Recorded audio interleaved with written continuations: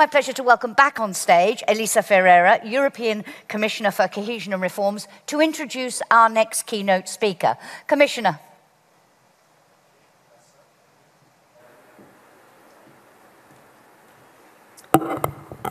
Thank you very much, and good morning to all of you, and what inspiring speeches, I think.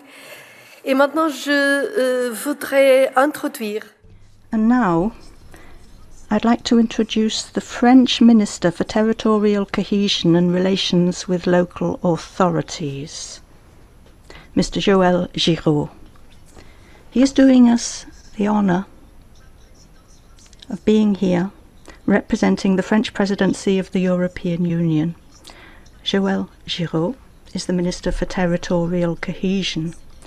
In the past, he was the Secretary of State, responsible for rural affairs. He has many years of experience as a local elected representative and an MP, and that's what makes the difference.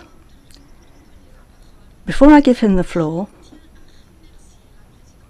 I'd like to thank the French Presidency of the European Union for the events that have been organised on the subject of territorial cohesion, the cohesion policy, and the informal ministerial conference for ministers responsible for cohesion, the opportunity for a discussion on the measures that need to be taken to be more effective in our fight against territorial disparities.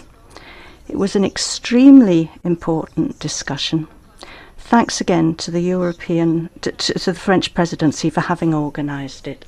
I'd also like to thank the French Presidency for the rapidity with which discussions on the Commission's initiative to tackle the refugee crisis have been put in place. The CARE initiative. The French Presidency put this initiative straight at the top of its list of priorities.